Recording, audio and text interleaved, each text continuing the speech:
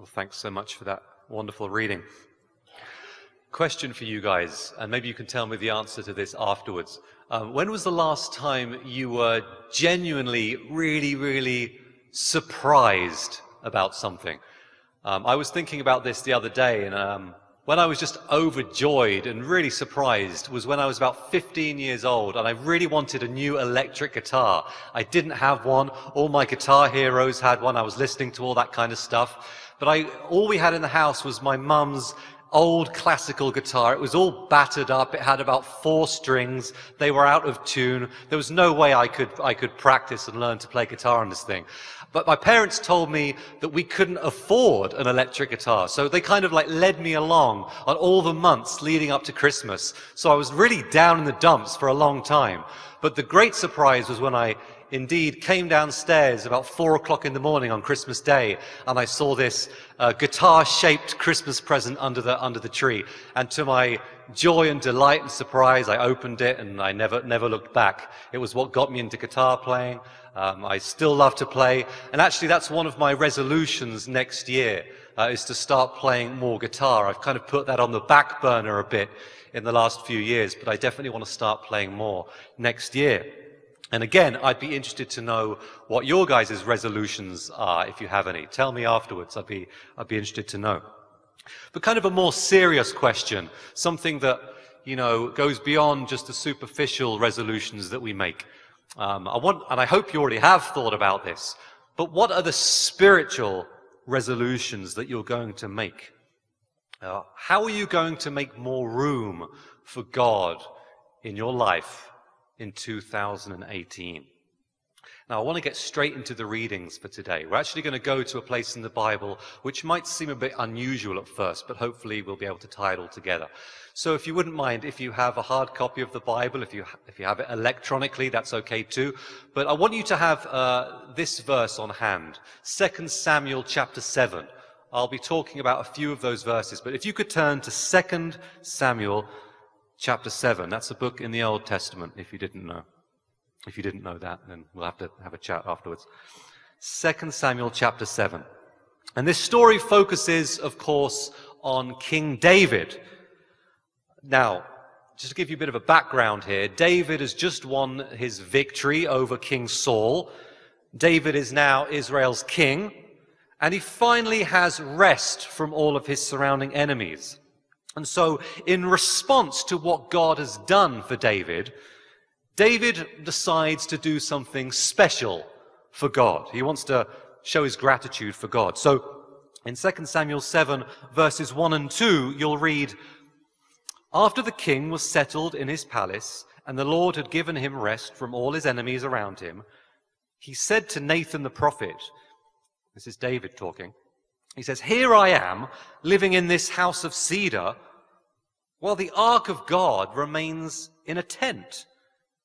You know what we mean by that tent, right? It's the sanctuary that was set up and taken down in the wilderness. That was where God was residing at the moment. And David didn't feel good about that. David feels guilty because he's living in this luxurious, really wonderful palace, and God is living in this mobile tent. And so David decides he wants to build a temple, wants to build a house for God. Sounds like a nice thing to do, yeah? Sounds like a good plan. But interestingly, God is not actually thrilled with that idea. And so then God responds to David through Nathan, the prophet, and in verse 5 you'll read,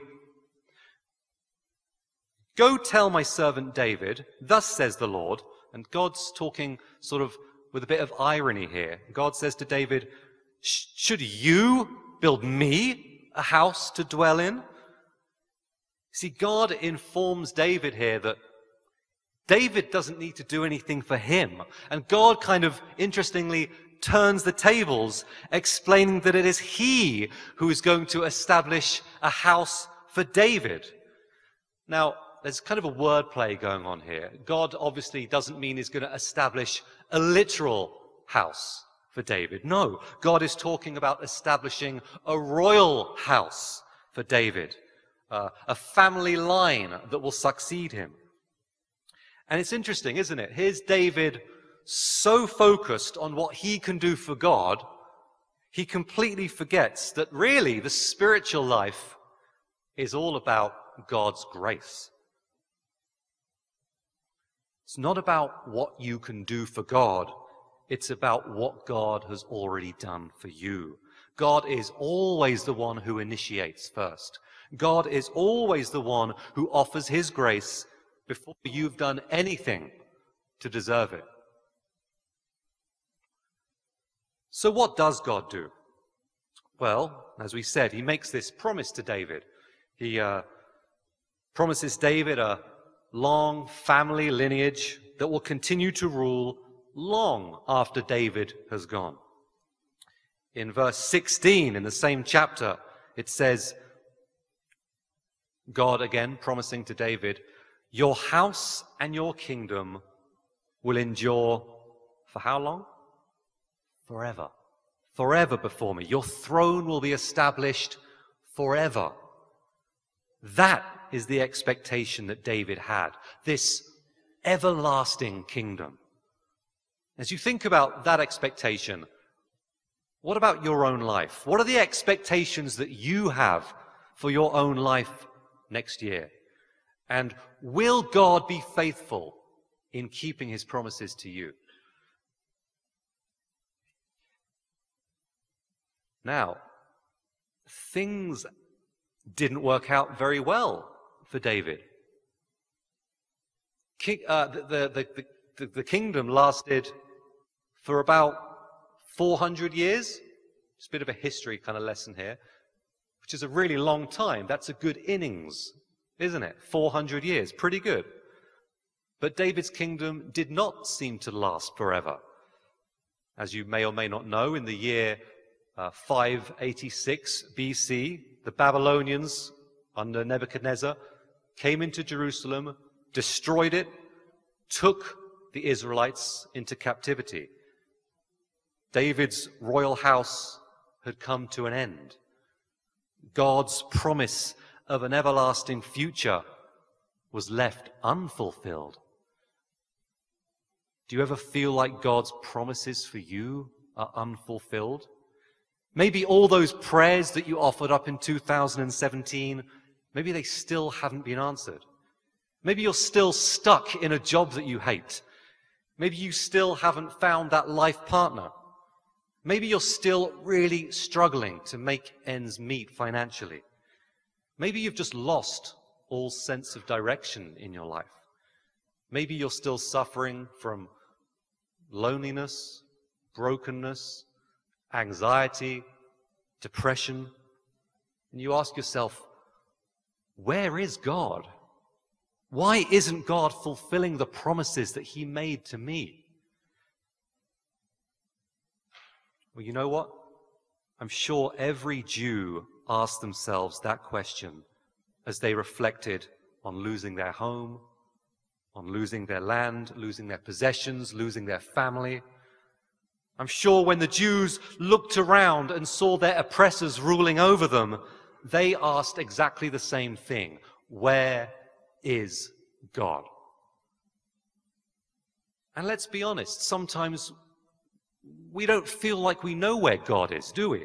Sometimes God does seem silent. Sometimes God does seem non-existent, distant. Feels like our prayers are falling on deaf ears. Sometimes it feels like they're falling on no ears. But here's the thing. Even when they didn't know where God was, even when they didn't understand quite what God was up to, they never lost their faith. Even when their everlasting kingdom that didn't seem so everlasting, even when that kingdom was shattered, even when everything they were experiencing in their life and their circumstances suggested that God had failed them, they continued to remember the promise that God had made. And interestingly, most scholars say that the book of 2 Samuel was actually written a lot later than the story that it tells, written in the 6th century, written while the Jews were in captivity in Babylon. Get the point? Right in the middle of their suffering, the Jews decided to write about God's promises. They decided to tell stories about God's promises. They decided to remember and have faith in God's promises, no matter how things around them seemed. So maybe that's exactly where you are in your life right now. A really low point for you, perhaps. I don't know. Maybe you're still waiting expectantly for God's promises to take fruition in your life. Well, then, I can tell you, friends, Christmas is the time for you. Because, as our reading told us earlier, you skip forward 600 years. It's a long time to wait. 600 years forward in history from the time of Babylonian captivity. Israel still has no king. Israel is still estranged from God, still under foreign rule, still oppressed, still hoping for an everlasting kingdom, and still waiting for God's promise to come true. But then, all of a sudden, God does something. God intervenes. God sends his angel to a virgin, engaged to a man named Joseph. Now, if you look in the passage of the scripture we read in Luke chapter 1, verse 27, you'll see what jumps off the page as Joseph is introduced. Joseph is not just some guy. Joseph is not some random man. It says that Joseph is from where? The house of David. See, when you know a little bit about the history, you'll notice just how important that small remark is. God is not just enacting some brand new miracle. No, God is fulfilling the 600 years old promise that he made to David, bringing a new king into the world who will rule over Israel and rule over every nation. See, God hadn't forgotten his promise at all. In fact, God was always fulfilling it, but he was doing so quietly, clandestinely, hiddenly, slowly. But now, at Christmas time, the time was right for the promise to find its true fulfillment in the person of Jesus Christ. See, we don't always see what God is up to, but God is always up to something. And the season of Advent, the season of Christmas, it reminds us to wait faithfully for God's promises to be fulfilled. And it also reminds us that God's promises are often fulfilled in rather unexpected, unpredictable ways, doesn't it? Now, you probably have an exact idea in your head, right, about how God needs to answer your prayers next year. But I'm wondering, and speaking for myself as well, I'm wondering if some of our ideas for our prayers being answered, I wonder if some of those ideas need to be modified, need to be changed a little. Because yes, God fulfills the promise to put an everlasting king on the throne, but notice how unpredictable that fulfillment is. Because surely the king of Israel should arrive with power, but Christ arrives as a helpless, naked baby. And the king of Israel should arrive with money. Christ arrives as the son of a peasant family, his father a carpenter, and his mother a 13-year-old nobody, about as low as you can get on the social scale. And surely the king of Israel should arrive with recognition. But Christ doesn't come to Jerusalem, the religious, the political, the cultural center of the world. No, Christ arrives in Nazareth, that dirty, poverty-stricken town of which it was said, nothing good can come from Nazareth. Friends, if Christmas means anything, it is that God fulfills his promises in ways you could never predict. So I can't tell you what next year will bring. I don't know. Maybe some of the things you've been praying for will be answered. Maybe other prayers you'll just have to be more patient with. But I guarantee a lot of your hopes and dreams for yourself will be answered, but in unexpected ways. But just know God never forgets you, and he is answering you in his own time and in his own way. So what can you do? Well, the one thing you can control is your attitude. It's your stance before God. And I think in that sense, I think Mary in the story is the perfect example for us. Why is she the perfect example? Simply because Mary is completely open to God's action in her life. Verse 35 says, "The Holy Spirit will come upon you, and the power of the Most High will overshadow you." So if you want to have a deep and lasting joy in 2018, that's what it's all about. Letting God's Spirit overshadow you. Is that something you're willing to do? See, it's Mary's openness, her willingness to let God use her, her willingness to cooperate with God's will and to put her future entirely in his hands.